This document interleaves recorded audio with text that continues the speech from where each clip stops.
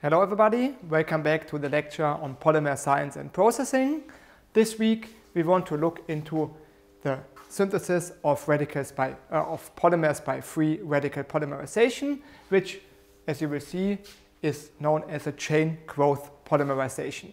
Before going there, let me briefly recap what we learned last week. We looked into step growth polymerization and especially nonlinear step growth polymerization, and we saw that if we have monomers that have two A functionalities and three or more B functionalities, A can only react with B, then we will eventually form a network because of the branching by these B branching points that will eventually kind of convert into a network because it connects to other polymer chains. Then we saw a couple of examples of such polymer networks, and we saw that especially if we have equal amounts of A and B polymers, these become very hard and insoluble and mechanically stable materials because we have so many cross-linking points in the material, and this is, for example, found in epoxy glues that are very robust and very hard glues, or in very old types of materials like bakelite, or also in more flexible materials such as silicone. So you see that these polymer networks actually have quite a lot of applications. We looked a little bit into the theoretical treatment as well. And now we want to change gears a little bit. We will stay in the realm of polymer chemistry, but we want to look at the second really important and fundamental way of making polymers. And this is chain growth polymerization. So first, we want to look a little bit in the principle and also compare it to step growth polymerization. Then we will look at the synthetic aspects of free radical polymerization, so how it actually works, what needs to be done to make a polymer by radical polymerization. And then we look into the kinetics of the free radical polymerization. So we want to be able to predict or to make assessments on how long our polymer chains are or how fast our reaction is, using experimental parameters that we can control at the beginning, such as monomer concentration, initiator concentration, and so on. And finally, we will look into what is known as the Tromsdorf effect that teaches you a little bit of a lesson what happens if you overdo, if you're overzealous in tuning your polymer conditions. Okay, let's first start with chain growth, or the principle of chain growth polymerization, especially compared to step growth polymerization. So you can very fundamentally maybe look at polymerizations in two different ways. The first one that we saw in step growth polymerization is, if you want, the gentle and peaceful way. A reaction occurs between molecules that have two functional groups, and we can picture this with kind of me having two hands. And what now happens is that if I sit with you in the classroom and I extend my hand to one of you, you grab the hand, then we formed a bond. And I can do this in two sides, so suddenly there's three of us connected. And now slowly but steadily, as you kind of shake hands with your neighbors, what you probably don't do at the moment because of the corona situation, but never mind. So you form more and more first dimers, then you form trimers, then slowly but steadily the hand extends through the room and we get longer and longer polymers. This is a step growth polymerization. Each reaction occurs individually. This is why you have certain clusters of small chains throughout the classroom, and only at the very last step, eventually a chain of hands kind of reaches throughout the room, which tells you that we have polymerized our classroom completely. Well, the second way on how we can make polymers, which is the chain growth principle, is something very different. Now picture me standing here, and now I'm heating up a metal ball on a fire until it becomes really, really hot. So now we have a species with a very high energy. And now, if I touch this sphere, I will burn my fingers. So I do not want to touch this a very long time. So what I will do is I will toss this to the next person. So the next person will automatically catch it, realize now it's very hot. So this person will have a very high energy, and it will want to try to pass the energy on to the next person. And now, very rapidly, you will see I throw one ball in, and it will very quickly penetrate through the classroom and polymerize all people that touched it until somebody, if you want, is smart enough to just drop it on the floor. Then the termination is finished. The polymerization is finished or is terminated. And now you can imagine if you do the same thing in a football stadium where there's much more monomers, it's the same thing. You toss in one single ball, automatically you burn a lot of fingers. And that already teaches you a very important lesson about the difference between step growth and chain growth. In step growth, because each reaction occurs slowly and individually, it takes a long time to form polymers. in chain growth, because you invoke very high energetic species, the polymer forms really, really fast within milliseconds, right at the beginning of the reaction. And then you just form more and more polymers in the course of the reaction. But in step growth, again, you form polymers, but only very late in the reaction. So it's a very important difference. Okay, so this is maybe a more simplistic picture of this. Of course, we have an initiator. This is the high energy species, and we simply add materials to this. Now you see the chains become bigger and bigger. This is the chain growth principle. You have one living species, and you add to this. And the step growth, this is typical monomers that we can polymerize with this. If you look at this list, certainly a non-exhaustive list, you will realize one thing. The monomers all contain double bonds. So the double bond is the chemical species that can be polymerized by a radical polymerization. So if you want, this is a bond or a molecule that is, if you want, stupid enough to catch this hot bullet, so it's susceptible to being attacked by a radical, and then it's also able to transfer this radical really fast to the next person. And here is again this what I showed you before. Step growth is people holding hands, and here you have this chain that propagates through the material and then makes very quick polymerization process. So if we now take this principle and we plot the formation of molecules or of polymers, the degree of polymerization, and this is, if you want, related to the molecular weight of the polymers as a function of the conversion of monomers or of time. Then you see that in step growth, we get this characteristic growth pattern predicted by Carothers equation, but in chain growth, at the very beginning, as soon as one radical is present, I form a large polymer. The second one will also form a large polymer, the third one as well, and so on. So each radical right at the beginning of the reaction forms a long polymer chain. So this is the relationship of monomer conversion over molecular weight for a radical polymerization and for a step growth.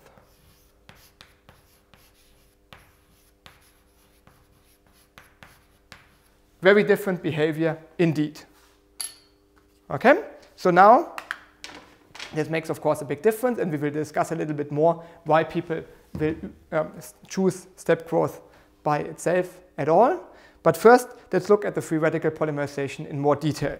So we've seen that, is it on? We've seen that we need double bonds.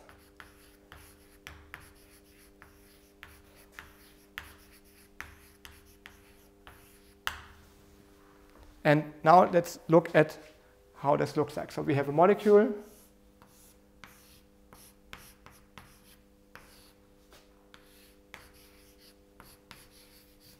And this double bond can catch a radical and pass it on to form a polymer. And what happens in the course of this reaction is that we convert a double bond via an initiator to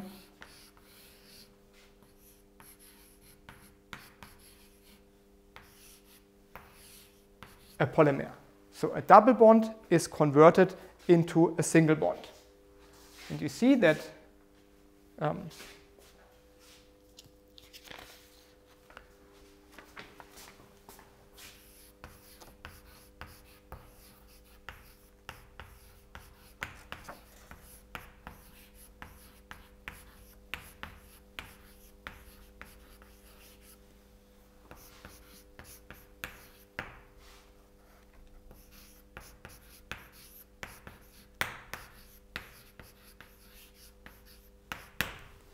and you will see, if you look at the energy, that this generates, well, this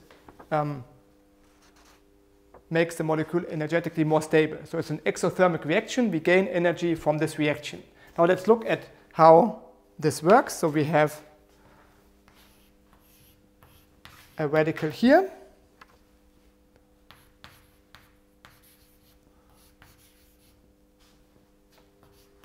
And this attacks this double bond, and we form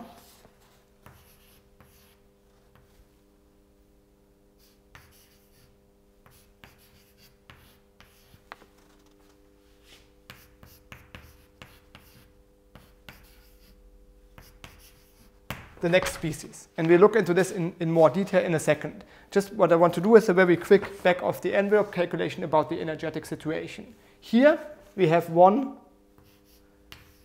sigma bond, so a single bond here. And here we have one pi bond, so a double bond. And this sigma bond, if you look at Wikipedia, for example, or in a textbook, you will see this has 348 kilojoule per mole in energy. While the double bond, of course, it's energetically higher because this is more electrons that are in binding pairs, and this has 614 kilojoule per mole. So in sum, these two have 962 kilojoule per mole in binding energy at this stage. Now, after this double bond has been added to the polymer chain, on this side here, we have now, hang on,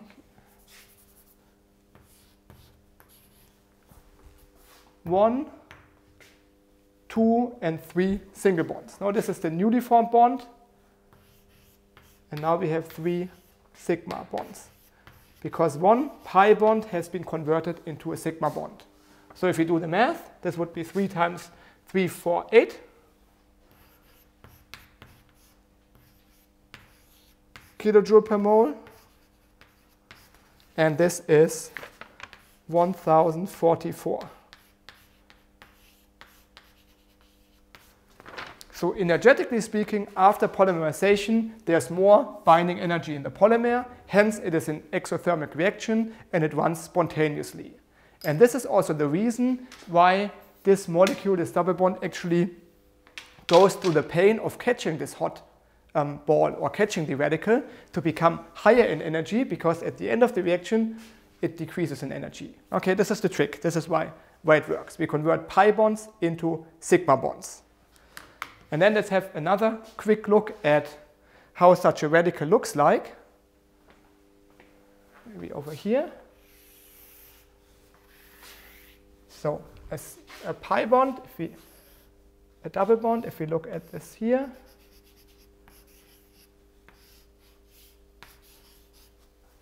now this molecule lays flat in the plane of the blackboard, and a double bond has these two orbitals now in the plane. So this one, these two bonds, is the pi bond, and this here is the sigma bond. The pi bond always is vertical to the molecular axis. And now, if we convert this into a sigma bond, this contains 2 electrons here. If we convert this into a sigma bond and 1 radical is left, so in this situation, then we suddenly have a situation where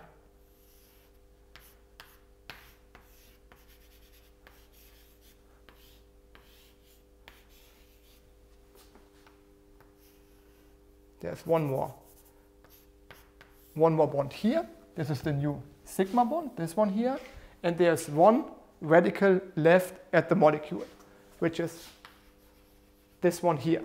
And this radical, if you take out 1 electron from the pi bond, then obviously the second electron will still reside in an orbital that corresponds to this pi orbital of the double bond. And this is, since it's not a molecular orbital anymore, we don't call it a pi orbital, but a p orbital. So from this, we learned that the radical sits in a pi orbital, sits in a p orbital. So this is fairly important, and please take this in mind. It will explain some of the features of the radical polymerization, how it proceeds, in a second. Okay, so take home message, exothermic reaction, and the radical resides in a pi orbital. So now, having clarified the principles of this reaction, this is what you see here, we look at how the reaction proceeds. And there is 3, possibly 4 distinct steps of a radical polymerization. First, we need to generate the radical. That's how everything starts. So if you want, heat up the metal ball. This is generation of radical species, and we then form an active chain. Then we have a propagation event. That means that the radical very rapidly penetrates from one double bond to the next, and in its wake forms a polymer chain. And finally, all good things come to an end.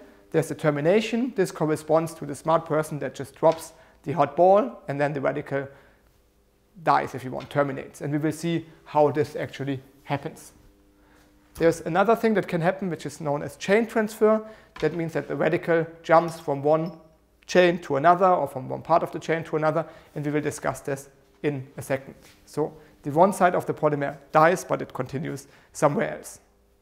Okay, now let's go through the individual reaction steps of a radical polymerization and look at some details.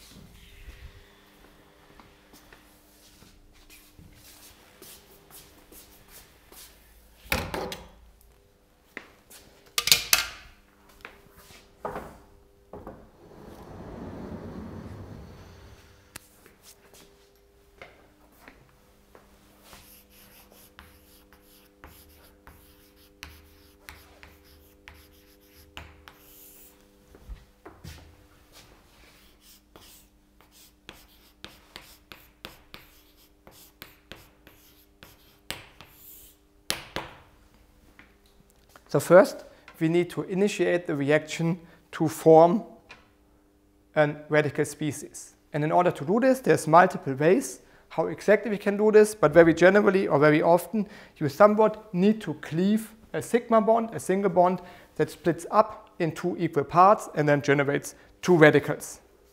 And very typically,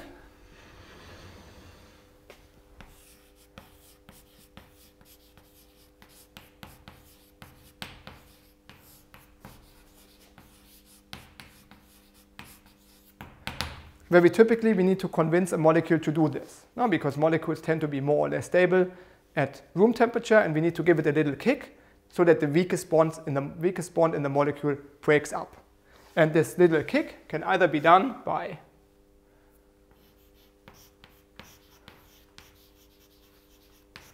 thermal treatment. That means temperature goes up. We can use UV light.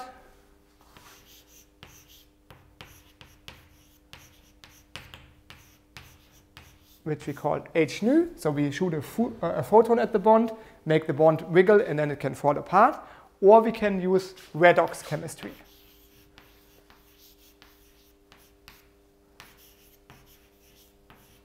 Meaning that we apply, we oxidize something, or we provide an electron to a molecule, and this then leads to the rupture of a bond and the formation of a radical. And often, very typical processes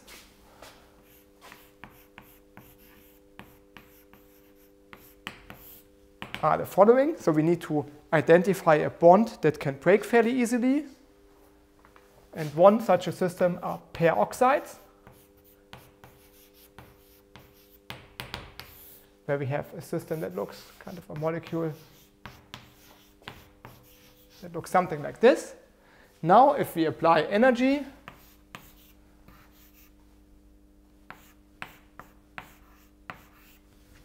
and we can rupture this bond here,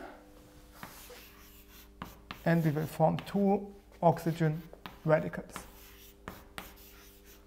And these can then initiate the polymerization.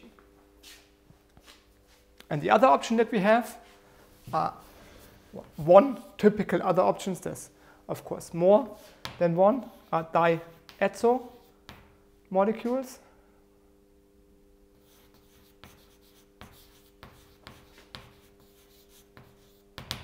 And they look as follows. We have some organic rest,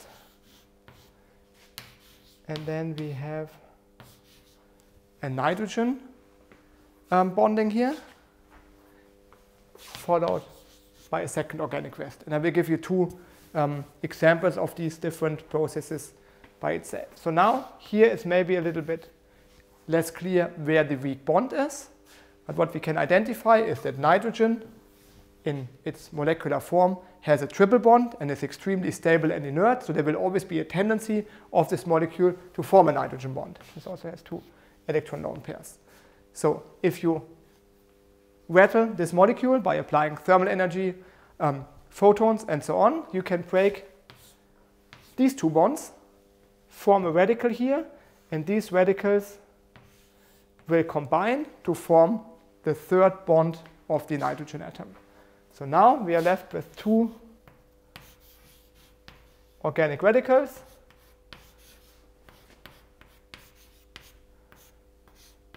and nitrogen as a gas. Okay, these are very typical formation mechanisms for radicals.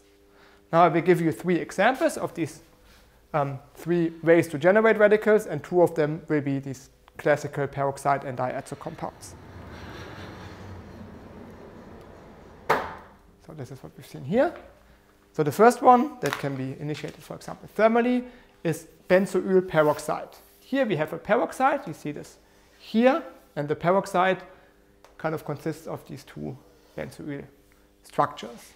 So if we apply thermal energy, the weakest bond yields. We create two benzoyl oxy radicals here. And now, in this special case, this can slightly rearrange. You can see there's already kind of a CO2 that emerges as a structure here. So if this radical flips in, then this bond can break to provide the second electron for this second carbonyl bond of the CO2. We generate CO2, and now we have a phenyl radical that starts the reaction. Okay, and the second one would be AIBN, a very classical polymerization initiator, which is azo bis isobutyronitrile. So this is the azo component here, and those are these isobutyronitrile. Okay, so again, now in this case, this is photosensitive. We identify the weak link as the one next to the nitrogen atoms. And here you see this nitrile functionality pulls on the electrons, so polarizes this bond a bit to make it easier to break apart. Now if you do this, you break here and here. As before, you generate molecular nitrogen and these two radicals that can then be controlled. So now you already see here the advantage of using UV light or using light compared to heat is that you have a much better way to dose the intensity. If you heat something up, it takes forever to cool down again, so you can never really stop and start very easily. In the contrary, light, you switch on, it starts to form radicals, you switch off, it instantly stops. So it's much more precise to dose and much easier to kind of handle. And the second thing is you can also pattern it spatially. No, it's not so easy to heat one part of the substrate and not the other one, but it's very easy to put a mask on it and then just expose certain areas to light while keeping others in the dark and not initiating polymerization. So whenever you need to confine your polymers in a spatial way, light is the way to go for. Okay, the last example that I want to discuss with you are redox initiations. And here you see the advantage is that the radical can be formed at very mild conditions. So typically you don't need high temperatures to do a redox reaction, and also you don't need to apply UV light. And now this you can imagine if you have sensitive monomers, maybe monomers that contain very complex groups or anything that can be labile, then it's very hard to heat them up because they may decompose. And they could also be, let's say they contain maybe a dye, a fluorescent dye or so, then they could be destroyed by UV light as well. And then you need to kind of circumvent these rather harsh conditions, and a redox initiation could be the right way of initiating the polymerization to make sure that your monomer is not being destroyed in the process. So how does this work? Here's an example, cumyl hydroperoxide, a molecule that looks like this. And you can react this with iron 2+. And this iron 2+ can be oxidized to iron 3+, so you gain 1 electron. This electron can be added to this bonding situation, and that means that you can create a hydroxyl ion, which is a stable species. Now you break the bond here, and you add 1 more electron here, and what you're left with is this cumyl oxy radical. And this then can initiate the polymerization. Okay, so now we have a radical. The next thing to look for is what happens when the radical propagates. And in order to look at this, let's first assume we have our radical here.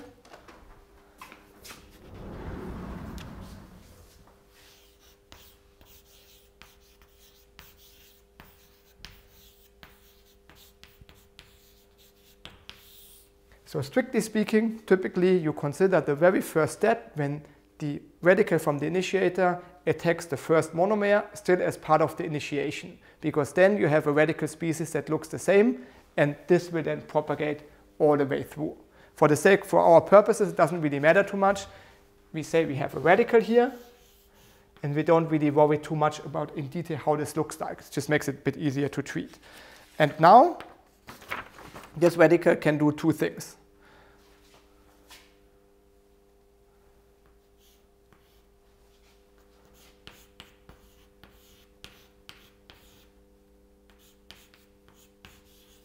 Say we have a double bond that contains an organic rest here. It can either attack the double bond, that's something that we know, and it can attack it from here or from here. So it can form a molecule that looks like this.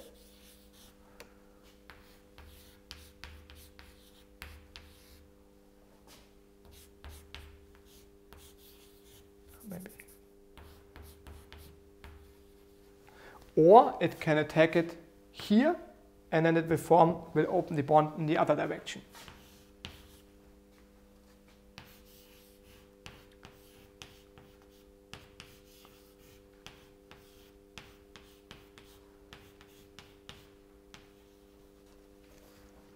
And the same is true, of course, if this is already an entire polymer chain that propagates.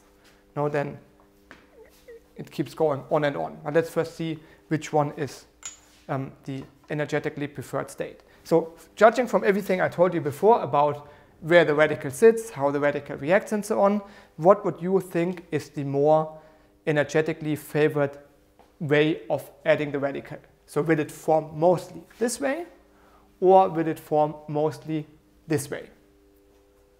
Take a second to look at this, and then I will tell you that this one here is preferred.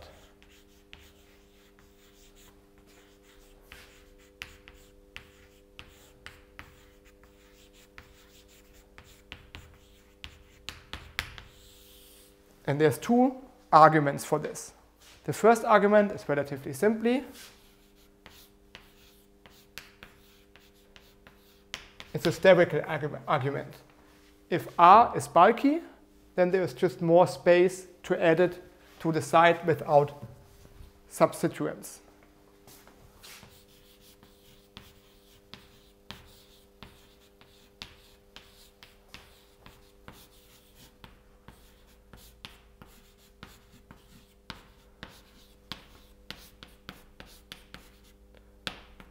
Unsubstitute.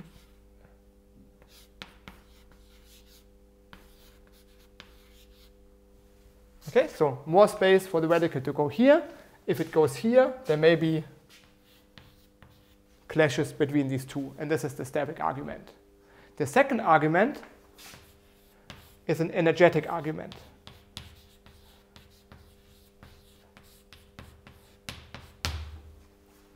And this has to do with where the radical sits.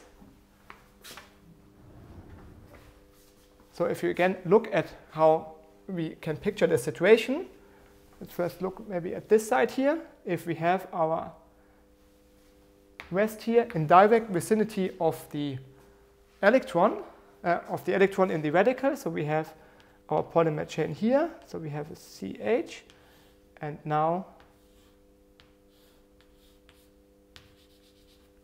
our H, and here our rest, and our radical sits in this p orbital.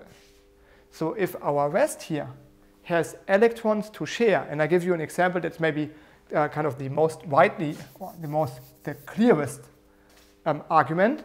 If R would be, for R equals a phenyl rest. So if this is a benzene ring, then we have a benzene ring that is now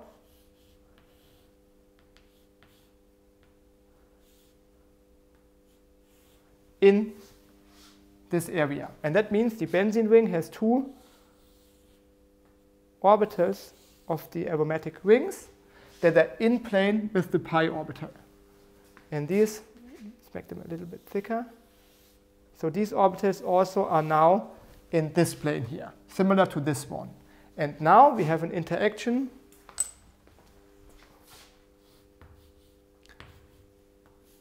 between the two lobes of the p orbital and the lobes of the aromat that lies in the same plane.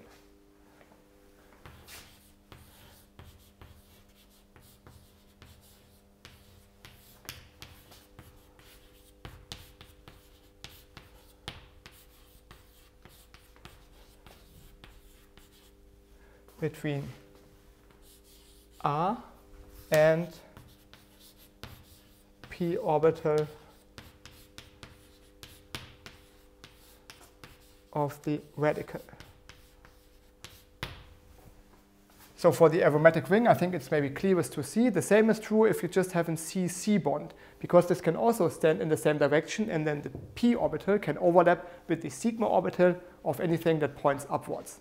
But it cannot do this if you don't have any rest, because here there's only bonds in this direction, so in plane. There is no additional orbital around that goes along the blackboard plane, so in the same direction as the p orbital. So you need a substituent that sits in vicinity of the orbital where the radical is in order to provide this overlap. And this overlap then causes a delocalization of electron density, and this lowers the energy.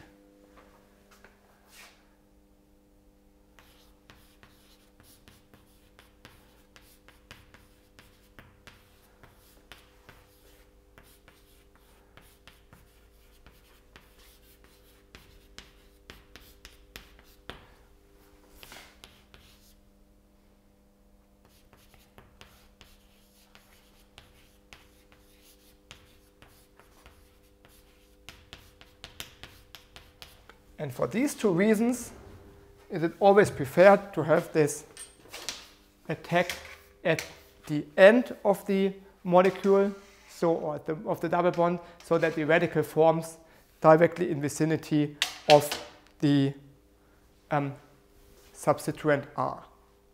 Okay, and now when this happens, then of course the reaction can propagate more and more.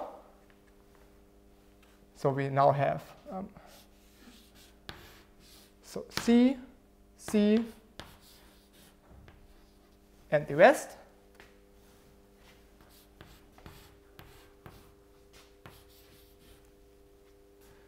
Will then go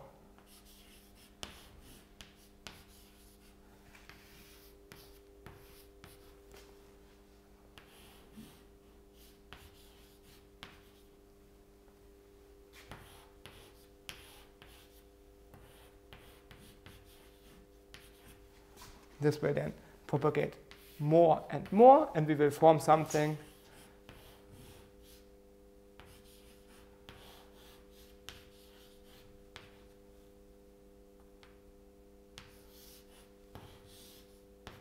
that looks like this.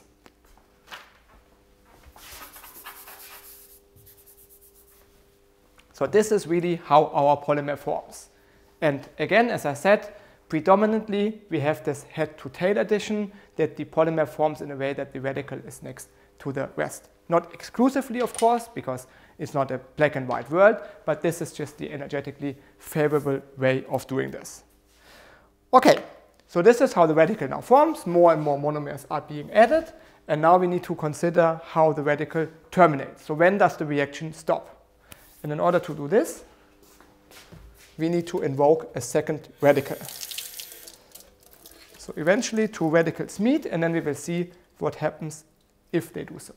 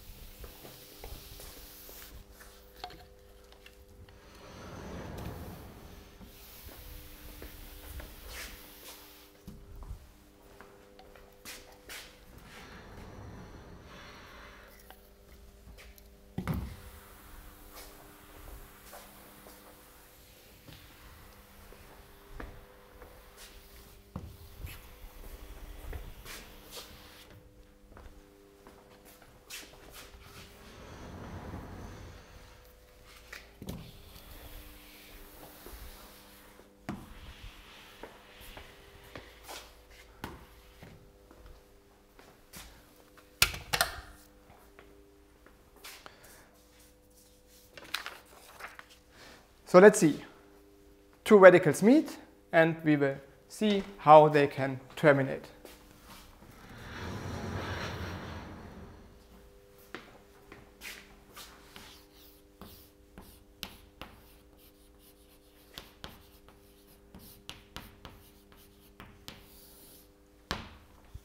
There's 2 possibilities. The first one is known as recombination. And this is a fairly simple process.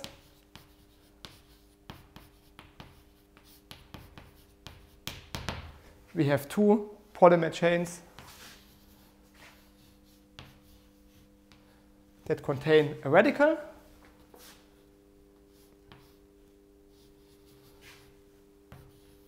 They diffuse around in solution where they come very close. Of course, these are 2 unpaired electrons. And once they merge, they can form a chemical bond.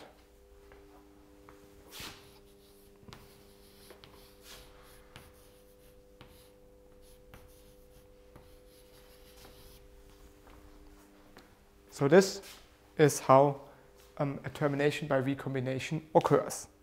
The second one is called disproportionation.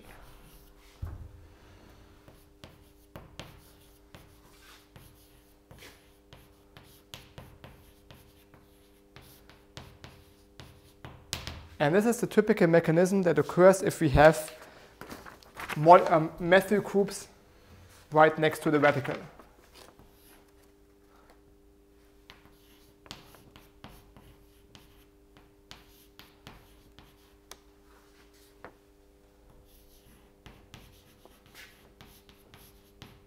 Alpha methyl vinyl monomers. And a very typical example of this is MMA, methyl methacrylate, which makes plexiglass. So a very often found, a very widely used polymer.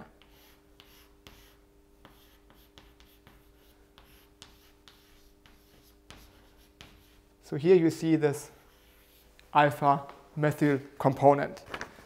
So what happens in this case? We have a polymer chain that has our radical here, any functional group R here, in this case, for example, this methyl ester, and we have a CH3 group here. And the same radical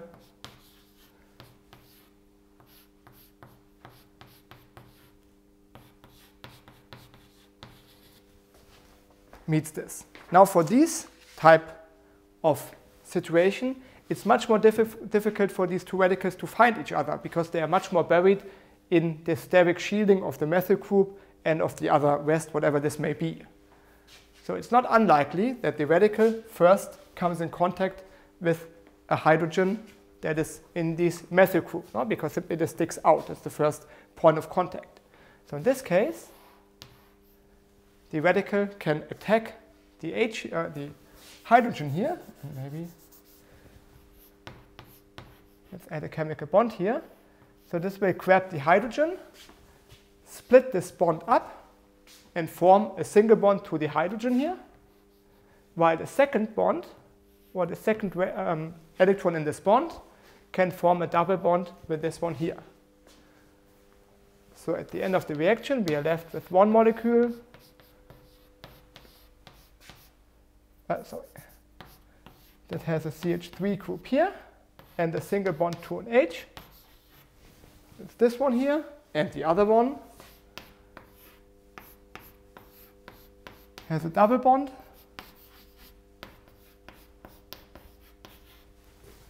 here. And this is why we call it a disproportionation, because the electrons are not equally split, but distributed into a single bond and a double bond. Okay, these are two equal mechanisms how, after the reaction, as you can see here, no radical is present anymore. Okay, finally, there's one last thing that can happen, and this is a chain transfer.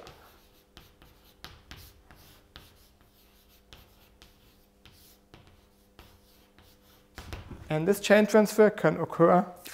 What this means is that the radical is being transferred from the growing polymer chain to a new species. So we have a polymer chain here.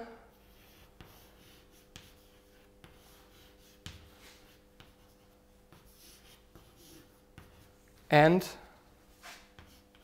we have a certain molecule. And we call this, just for the sake of it, TA for transfer agent. This is a molecule that can easily kind of split this bond here.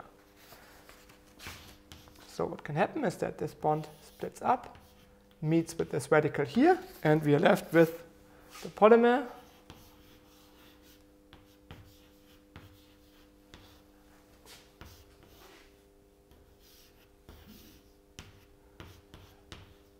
And a new radical. So as a consequence here, this chain is terminated.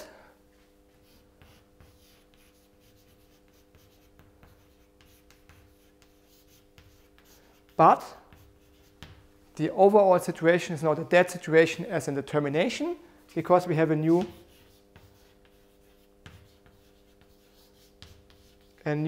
radical here. So what can be the chain transfer agent?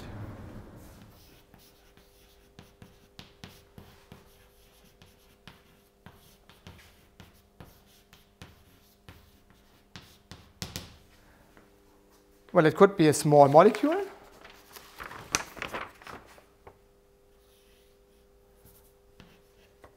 For example, the initiator.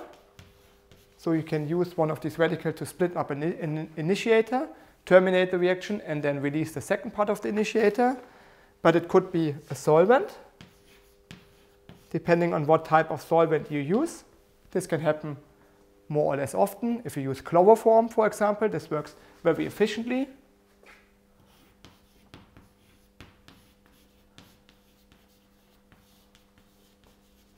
Where you can split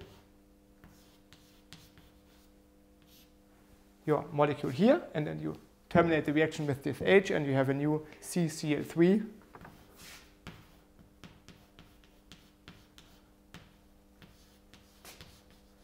Radical.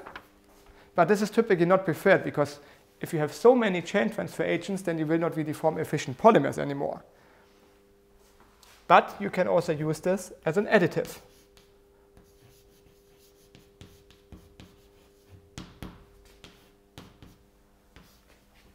And this allows you to control the molecular weight.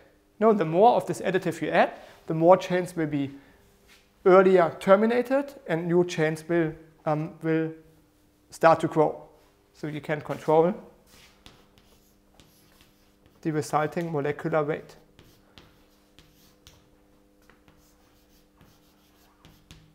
And what can also occur is chain transfer to polymer chains. And this can be either intramolecular, so the radical can be transferred within the polymer, or intermolecular, so the radical can be transferred to a second polymer. And this is much easier to show on a slide than on the blackboard, so I will move over.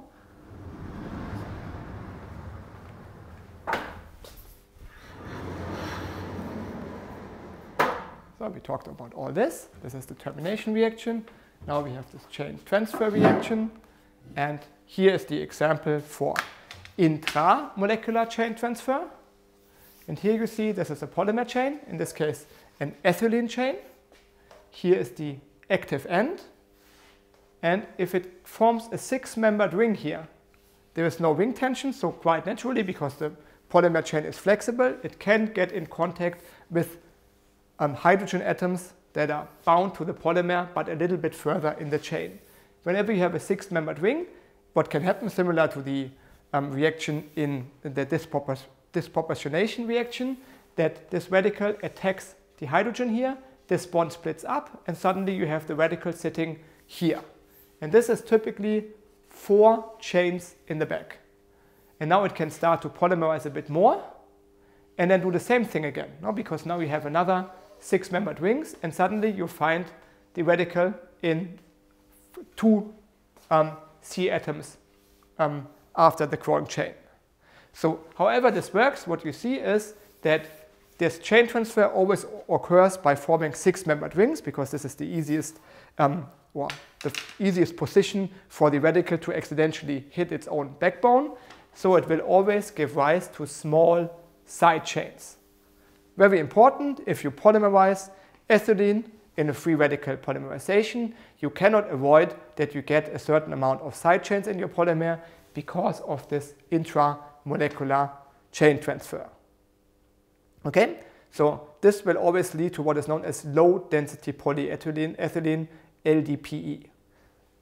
If you want to do high density polyethylene, as I already said in the introductory slide, you need to modify your reaction conditions and typically use a catalyst to do the polymerization. Good, okay, and the second way the chain transfer can happen is among different polymer chains. So here you have polymer chain 1 with an active chain end. Here is polymer chain 2. Whether or not this is active or not is not important. But if this hits the second polymer chain, it can also abstract an H here, a proton, cleave this bond here, and then you're left with a new radical somewhere within the polymer chain. And now this, of course, can continue to grow. And these ones will then be very long side chains. So this means that in this case, intermolecular chain transfer leads to long side chains. Okay, so now digest a little bit these mechanistical insights of the polymers, and now we want to discuss some synthetic aspects of radical polymer chemistry. You've seen the double bonds already. I showed you, or monomers with a double bond. Now you can already think for yourself what kind of polymers can be formed with a radical polymerization, where do we know them from, and what do we need them for.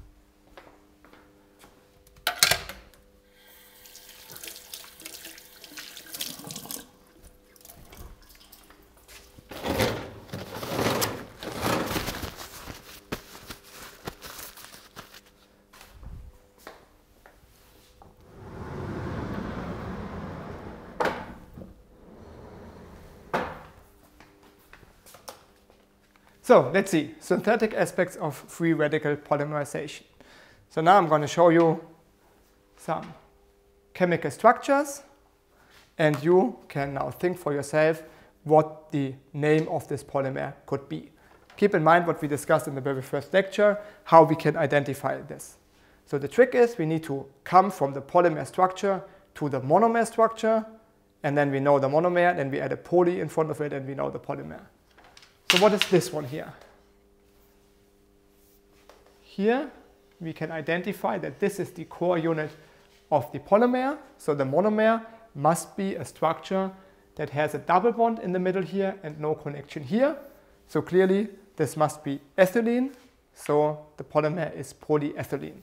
And again, you've seen what we used it for in the very first lecture for quite a lot of things, including all kinds of moldable objects, plastic bags, wrapping paper, toys, bags, and so on. What is this one here?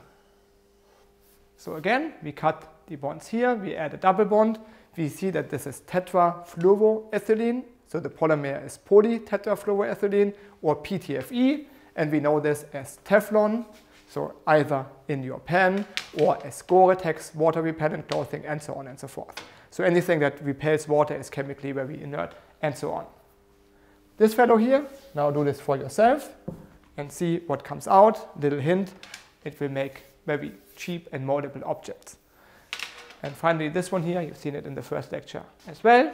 We cut the double bonds, we see that it comes out as vinyl chloride, and this is known as general vinyl recordings, or as PVC, polyvinyl chloride, which is made for floors and scratch-resistant materials. Okay, so now we play the game the other way around. We know that polymethyl methacrylate is used in transparent windows, for example in the hockey stadium, in airplanes and so on. And now the question is, how does it look like? So how do we do this? We identify the monomer, which is methyl methacrylate, which looks like this.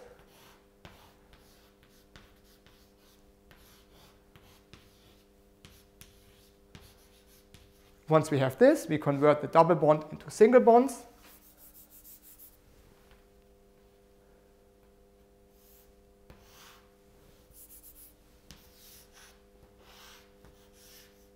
And this will be the polymer.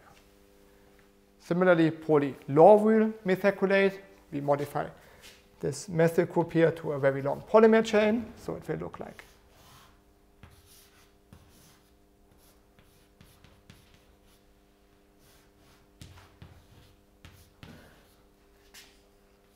C12H25.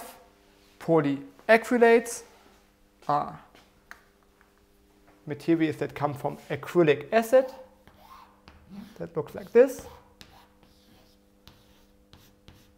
So it will be, convert this into a single bond.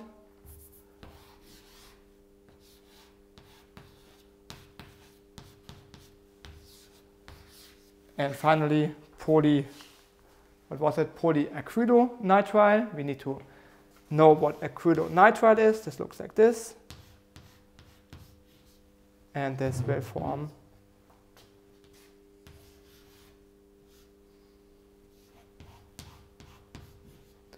a polymer that looks like this.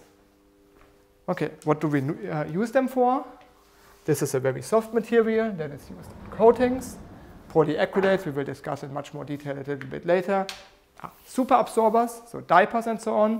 And polyacrylonitrile, this fellow here, can be converted at high temperatures into carbon fibers.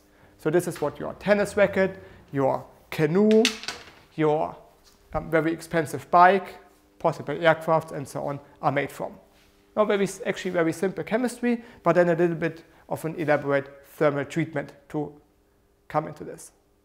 Okay, now with this, I want to wrap up and ask you, what are the major differences between a step growth and a chain growth polymerization? Think about this and recapitulate in your head what the differences are in terms of the synthesis, in terms of the chain growth, and so on and so forth.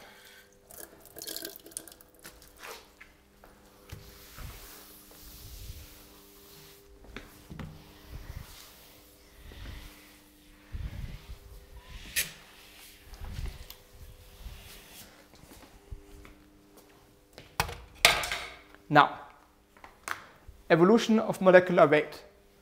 Chain growth goes very fast and you form high molecular weight components very early on in the reaction. Step growth, you need to wait for a long time and for a high conversion to do this. Choice of monomers. For chain growth, you always need vinyl polymers, so you can only polymerize double bonds, while in step growth, you have a pretty large variety of monomers you can polymerize. Very important is where are the functional groups. In step growth, you have the functional groups in the backbone, and as I said already multiple times, this increases the adhesion between the polymer chains, so the affinity, because it can form hydrogen bonding and so on, and this can make the material much more mechanically stable. Now, this is why a lot of high-performance polymers are from step growth. In contrast, in our radical polymerizations, the functional groups are inherently in the side chains. And the application of the resulting polymers kind of feeds back into this. Very often, radical polymerization yields rather cheap plastics, while the other one yields rather expensive and high-performance plastics. Okay, so now let's move on to pretty much the last chapter for today. Now we want to look at the kinetics of free radical polymerization. And especially what we want to do is get predictive models that tell us how long our polymers will get or what we can expect from the polymer chain length, molecular weight, and so on as a function of how much initiator do I put in, how many monomers do I put in, and so on and so forth. And secondly, we want to know how fast the reaction proceeds as a function of these two parameters as well. Okay, so that's pretty much what I just said. We want to predict the reaction time, we want to know the rate constants, we want the molecular weight, and of course, we want to do, or we can use this as a quality control. Now, if we expect a certain chain length and we do not find this, then we know that apparently something else must be going on in our reaction. So it can be very important knowledge to be generated to know what is going on in the reaction. Okay, in order to do this, what we need to do is first define kind of our target, and then we need to go through all the individual steps and see or find kinetic equations for those. And this is what we now quickly want to do on the blackboard. So first, we are interested in the rate of polymerization.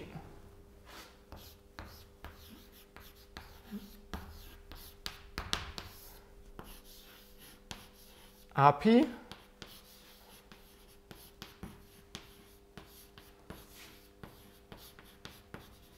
and we define this rate as the consumption of monomers. So how fast do I convert monomers into a polymer? Minus dm over dt. And the second thing that we want to know is the degree of polymerization.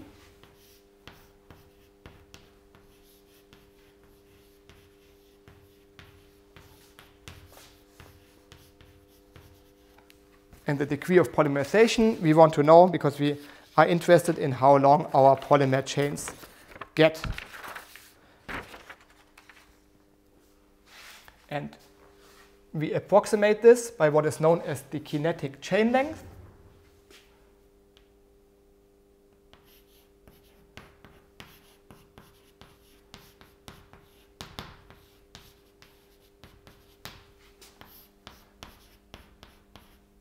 So Vn is this kind of the kinetic chain length. And what this means is simply how fast do I add monomers to a growing polymers as compared to how fast I terminate. So the faster the rate of propagation compared to the rate of termination, the more monomers I can add in the time span of one typical termination event. So this means this would be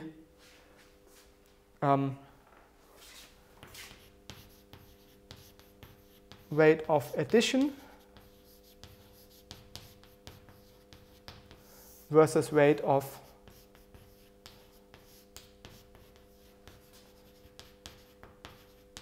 termination. Now this, for the time being, looks a little bit bulky and a lot of text, but you will see soon how we can mode this into an equation. So now how do we get to these different properties? First, we look at the different steps of the polymerization. So first, call it 1 initiation. And there we have an initiator molecule that is being converted into typically 2 radicals. So the rate of initiation equals the formation of radicals over time, and that is 2 Ki radicals. So the formation of radicals is of course proportional to the concentration of initiator. The more initiator, the more radicals we form, and we have this factor 2 here because we form 2 radicals per initiation step. So secondly, we look at the propagation.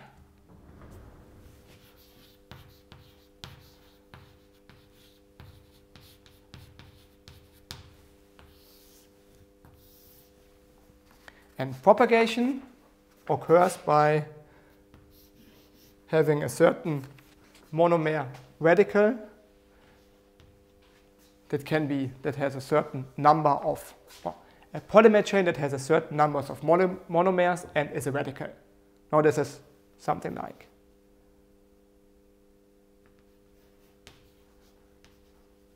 and this I would indicate how many monomers we have in this chain. And this adds another monomer to form a new chain that is a little bit longer, Mi plus 1 radical. So now how do we define this? Rp is, as we've already seen here, this is the rate of polymerization because this is the step where the polymer is actually formed. So it's minus dm over dt. So the consumption of monomers. And now we need to take into account that there's a lot of different reactions going on here. So we have dm over dt is the first step, so rate constant of the polymer times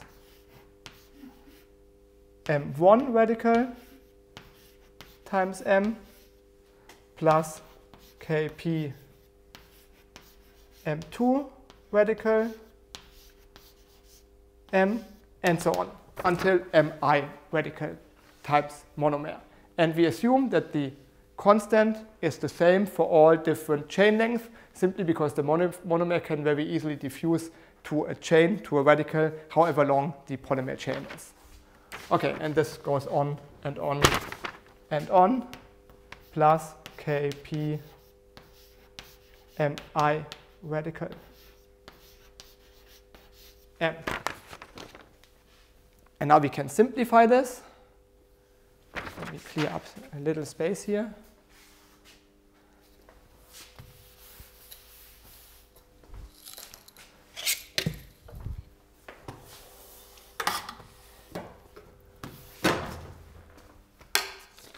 So here we have this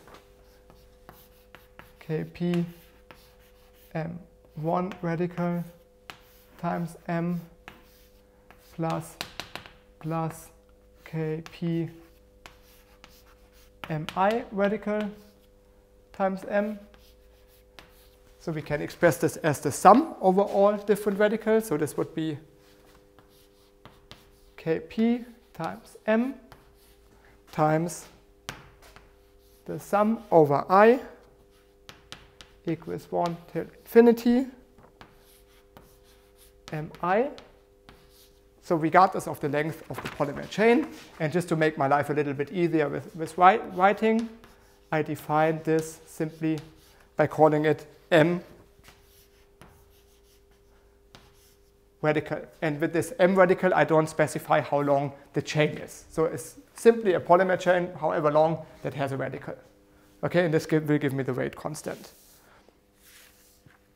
So now, finally, I need to look at the termination reaction.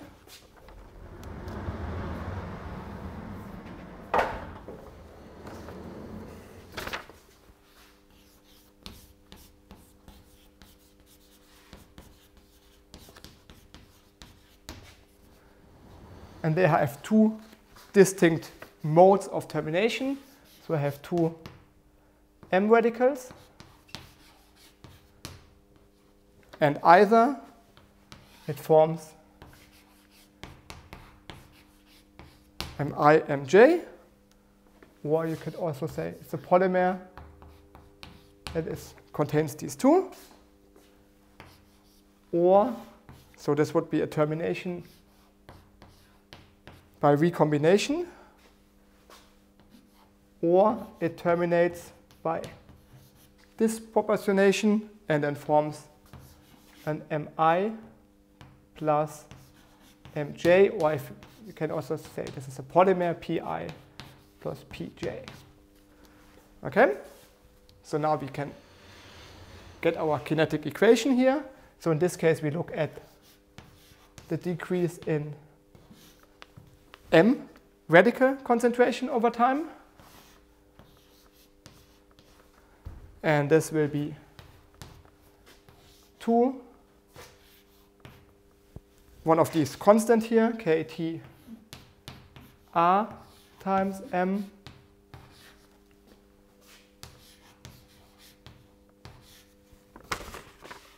so this is M squared because we have these two different components, and a 2 here because it takes 2 of these monomers to form one of the polymers. Okay? And we have our second mode, 2KTD times Mi, and now we make our life even simpler and saying we don't really care how it terminates and make one rate constant for the termination that sums up these two, 2KT, so regardless, the radical disappears, that's all that counts, radical squared. Okay, so now we're pretty much at the end, but we are facing a trouble here. What we want to do is we want to calculate the rate of polymerization minus dm over dt, which we have here, but we can only right now express it as a function of the monomer concentration, which is nice, but also as a function of the radical concentration. And that's not very easy for us to know. And rather, we would have kinetic equations that predict this speed of reaction as a function of the initiator concentration. And likewise, in the kinetic chain lengths, we have the rate of addition, so this one here, and the rate of termination, and both of them are functions of this M radical concentration. And we need to get rid of the radical concentration to get meaningful predictions. So in order to do this, we need to do a little trick. And what we imply is a so-called steady state principle. So let me call this maybe problem.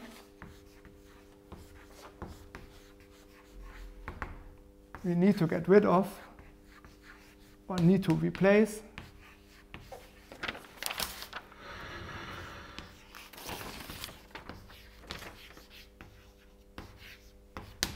so we do a trick.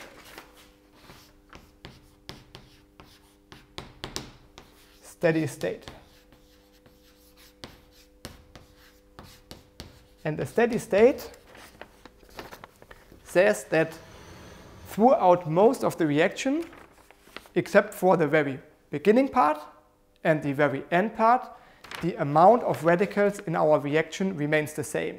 So the rate of formation of new radicals is similar to the rate of termination. And matter of factly, this is very justified if you measure the heat of reaction, and if you look at the reaction in detail, you see that is actually true. So it will always run into an equilibrium. You form radicals, it polymerizes, eventually they die out. Then you form more radicals, they die out again. And if you do this long enough, of course, it kind of mixes, and these reactions or these two modes of forming and of terminating radicals will be the same. Of course, in the beginning, that's not true because you form radicals faster than they die because they need to die first. And at the end, it's also not true because the radicals may still be present while the initiator is completely gone. But this is very small time points over the course of reaction. So it's very justified to do this. So what we say is minus dm radical over dt, so the rate of disappearance of radicals is the same as the formation of radicals.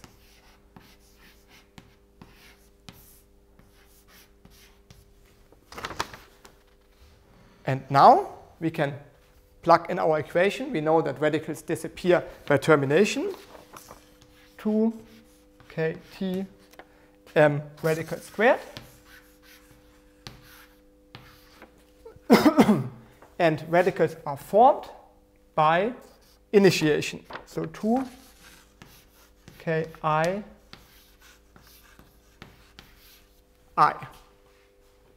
And this now allows us to express the radical concentration by the initiator concentration.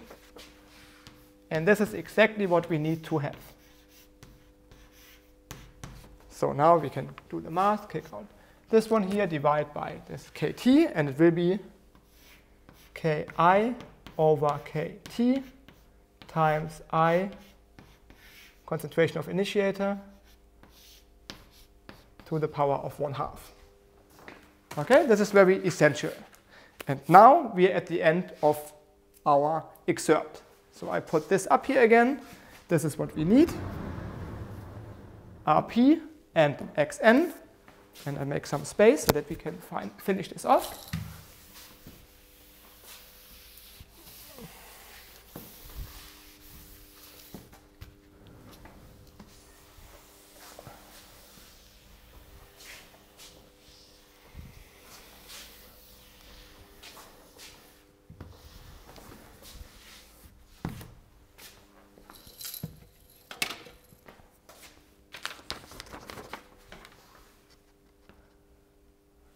So now, Rp, rate of polymerization. We still have this here, Rp equals minus dm over dt, and then we found that this is now, I unfortunately deleted already, minus dm over dt, and we saw that this was kp times m times m radical. So now we can finally replace m radical by ki over kt times I to the power of 1/2. So this is now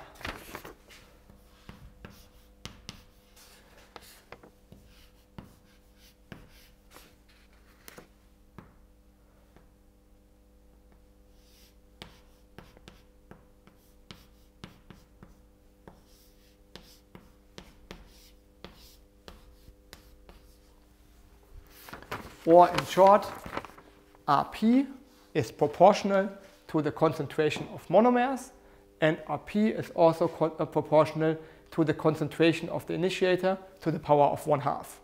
So if I add more initiator, my reaction will speed up. And now we look at the expression for the kinetic chain length, or the degree of polymerization. And this is the rate of addition of monomer, so minus dm over dt, now the reduction of monomer, so this would be kp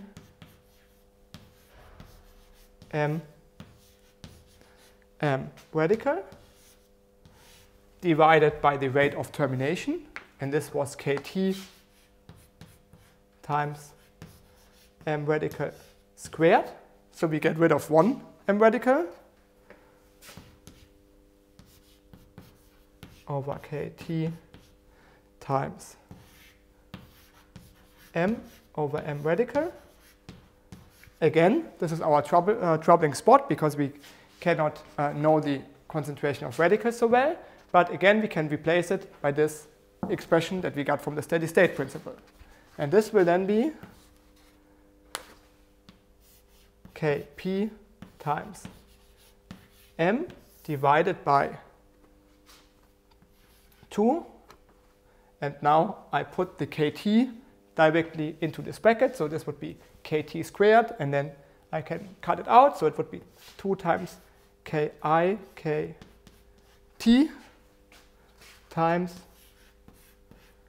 I to the power of 1/2. So, and now we are done with the kinetics. Let's again see what we found here.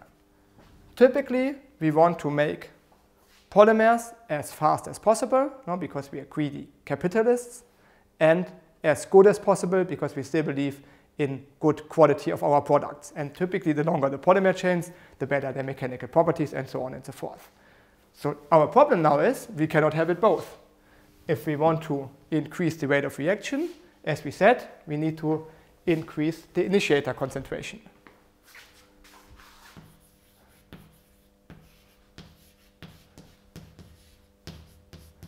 Now, however, if we want to make polymers that are very long and therefore of high quality, we need to decrease the initiator concentration because this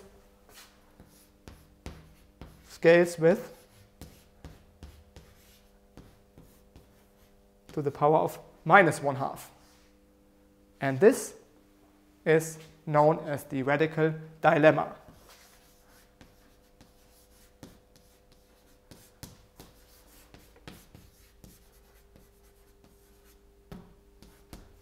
And maybe it also teaches an important lesson in life. You cannot have it all. No, either you make it fast or you make it good. Very true for the radicals here. But now you might say, well, wait a minute. This is not entirely true. We have a second handle to play with.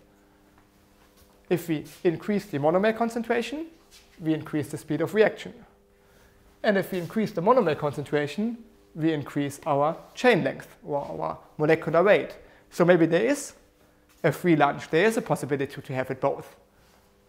Fast and high quality products. Well, and now I invite you to, if you have a lab, to go there and try it, but we can also see what happens. And this will be the final point of this lecture. And what you will see is what happens when you become over greedy. So now you try to ramp up your process and you add or you increase the monomer concentration more and more to make your polymers faster and faster. And then you see the following. So let's just click through this here. You will run into something that is known as the Tromsdorf effect.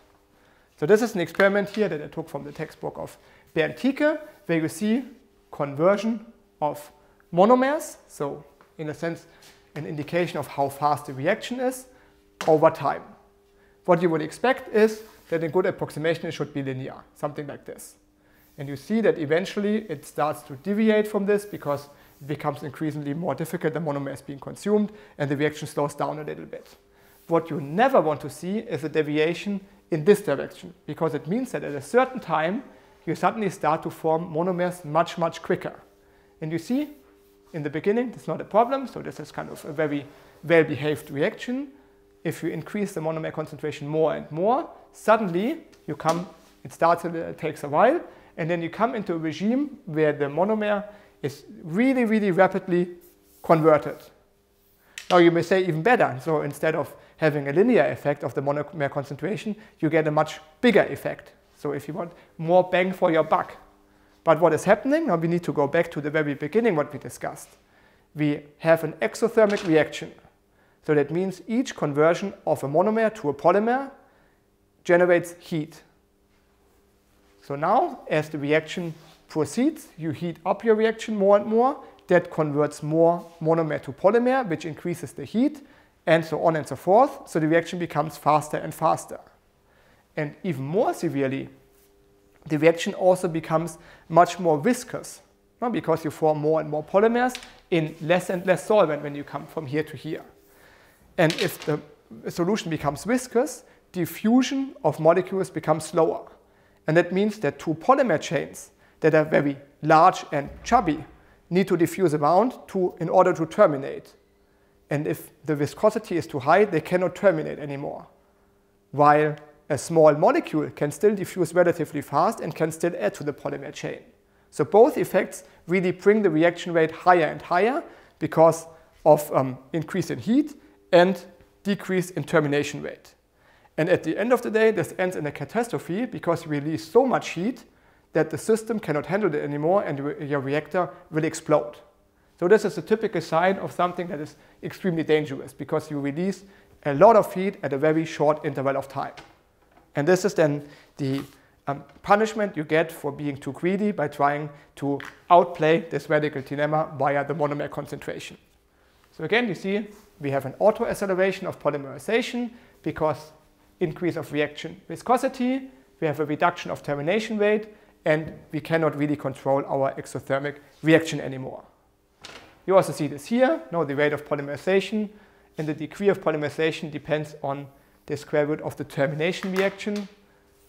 So if you decrease this, then this goes out of control. So a lesson learned, the radical dilemma is not so easily overcome, and we need to balance somewhat control of the reactivity with reaction speed with a desired molecular weight. One last word, how does the monomer actually come from the factory to my lab where I make the polymers, or to the polymer factory? We know they are reactive, they can polymerize. If you heat them up, they may start to react, so it's a bit of a dangerous business to drive monomers around. And in order to do this, you add inhibitors or retarders. So to control the polymerization conditions, especially retarders, to make sure that nothing polymerizes before you want it to polymerize, inhibitors.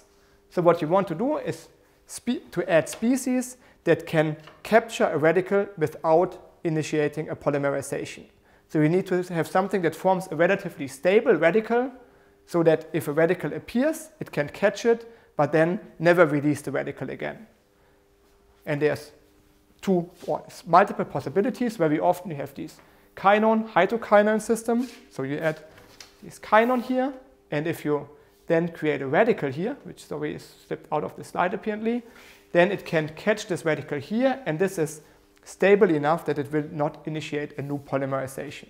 So this is a molecule that you have in your monomer when you buy it from a supplier, and before starting a reaction you need to remove it in order for your reaction to proceed normally.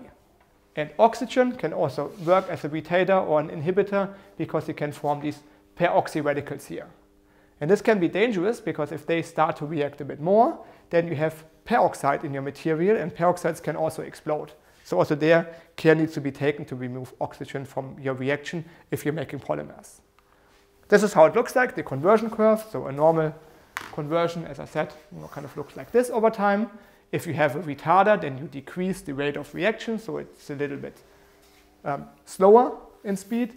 And an inhibitor will simply cause a delay time or an induction period where all the inhibitor is consumed. So you pretty much destroy inhibitor by adding initiator. If the inhibitor is completely saturated, then you have a normal polymerization. So these are the tricks to make polymers, if you want, or monomers handleable. All right, this brings me to the end of the lecture. Let us briefly recap. Polymerization of vinyl monomers is the typical thing that we do in a free radical polymerization, and it proceeds very fast. Now again, keep the hot metal ball that propagates through the material in mind. The driving force is that we convert pi bonds and sigma bonds. It's an exothermic reaction, which again can be a problem if we increase the monomer concentration too much because we release too much heat. We can form very high molecular weights right at the beginning of the reaction, in big contrast to step growth polymerization, but we form functional groups only in the side chains. Well, then we looked at the kinetics of free radical polymerization.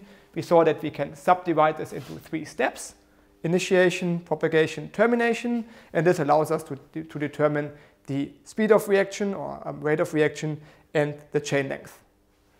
And finally, the Tromsdorf effect is the auto-acceleration of the polymerization, which happens if you increase the monomer concentration too much. So with this, let us wrap up this chapter. I thank you very much for your attention and for watching, and wish you a good day. See you next time. Goodbye.